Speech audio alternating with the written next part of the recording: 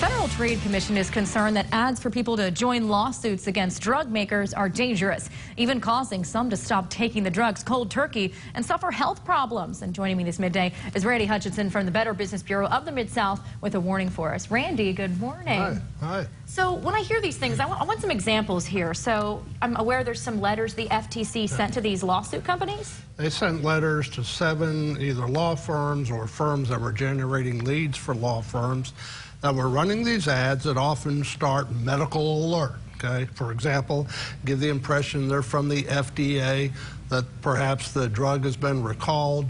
They are not from the FDA, and the FTC is concerned that some of the ads may overstate the risks of taking the drugs. There may be issues with some of them, but they're concerned that they may overstate the risks. So what happens if they overstate these risks? Well, the bigger concern is that people who are taking the drugs may see these ads, panic, stop taking the drugs without consulting with their doctor, which could be worse than taking them. There was a story about one fella had a deep vein thrombosis, was taking Xarelto, a blood thinner, saw an ad, stopped taking it, didn't talk to his doctor, died of pulmonary embolism.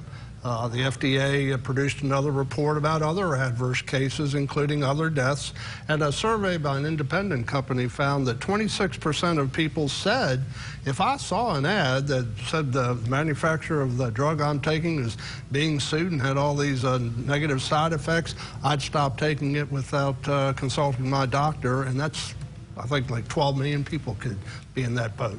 Exactly. So in lieu of this, what does the FTC recommend?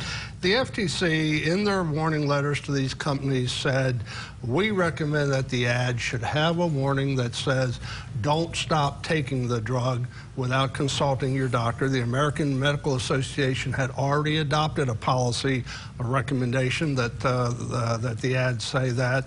So the advice is, even if there isn't such a warning in the ad, don't ignore the ad. There may be some issues, but talk to your doctor before you stop taking a prescription drug. All right, awesome, Randy. Thank you so much. Once again, this was Randy Hutchinson with the Better Business Bureau of the Mid-South. More Local 24 at midday after the break.